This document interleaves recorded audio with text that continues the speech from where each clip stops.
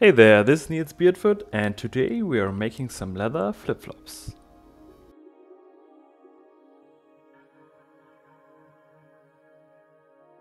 For this project you don't really need a pattern, just take a flip-flop that is fitting you already and trace the sole on the leather.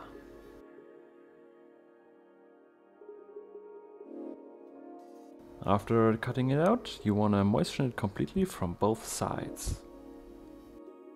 You want to mark two parallel lines to the edge. One, about 5 mm from the edge, is for sewing and the other one is for the edge of the artwork. For stamping I use in this project along the edge a camouflage stamp, and for the rest I use a honeycomb.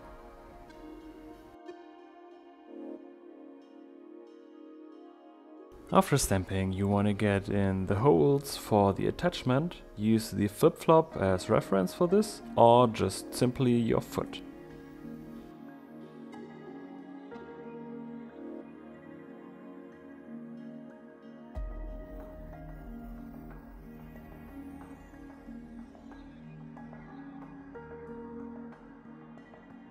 For the attachment you'll need this V-shaped piece of leather that is on the lower part, is a little bit shorter and split, and the longer arms are almost the same length.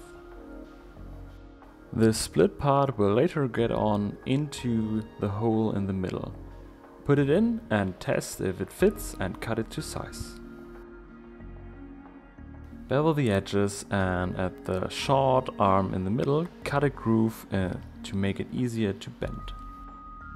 As a second sole layer you need another piece of leather roughly cut out.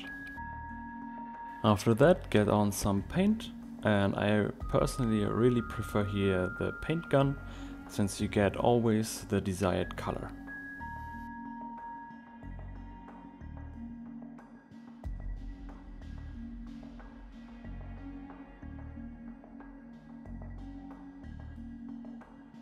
Also I put on a thin coat of resist. I recommend oiling the leather. You can do it now and or later, but it gives a nice shine and good feeling to the leather. For a smooth passage you want to thin out the ends of the attachment.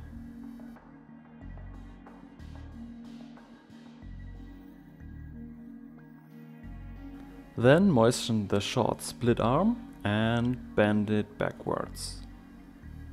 You can now put it in the hole and set it in place. Be sure to understand that the top side of the leather will go onto the skin of your foot.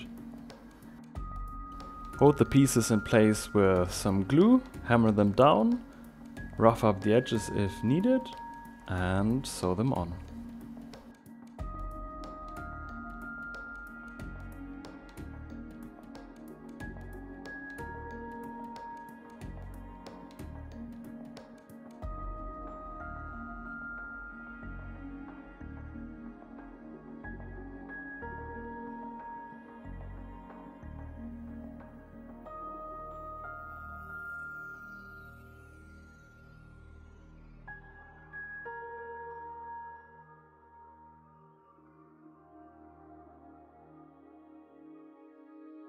To give some a little bit more additional support on the foot inside, I glued another piece of leather in there, where the edge is also thinned out, but in the end turned out did not change that much.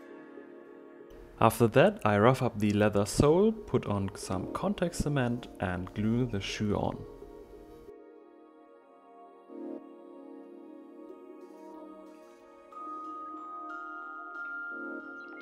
Now we are punching some holes along the already marked line.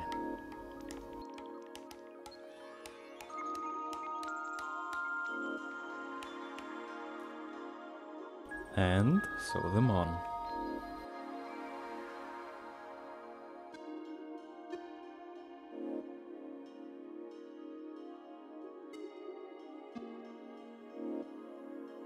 Carefully cut away all the excess leather.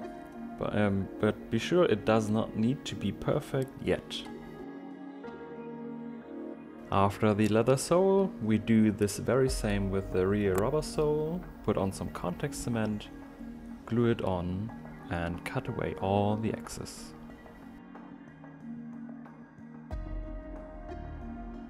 You want to be more accurate here, but we are still sanding it down with a machine or by hand.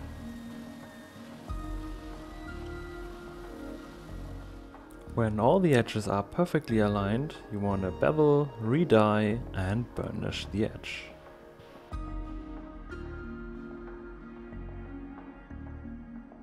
And as a last step, we are oiling it again.